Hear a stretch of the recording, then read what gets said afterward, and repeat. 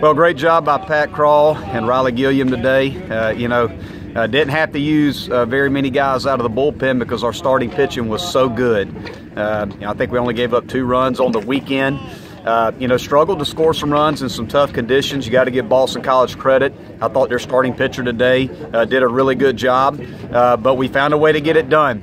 And it came from Reed Rollman, big sac fly late in the ball game, and then Seth Beer stepped up and gave us some insurance there at the end with the solo home run. Played really good defensively over the course of this weekend and today. And again, it was all about Pat Krall and Ryley Gilliam. They were outstanding for us today, and what a great trip for Clemson Tigers baseball on spring break this year. We had a great time and ready to get back home.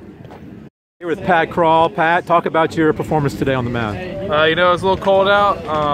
It's been a tough couple of days for us, weather-wise, but just going out there and not letting that affect us. I think we did a really good job of just playing the game and not letting that be an excuse.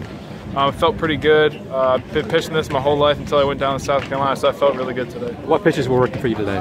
For me, just getting ahead with a fastball. Establishing a fastball early so that I can go to different stuff later in the at-bats is something that was key for me, so probably the fastball.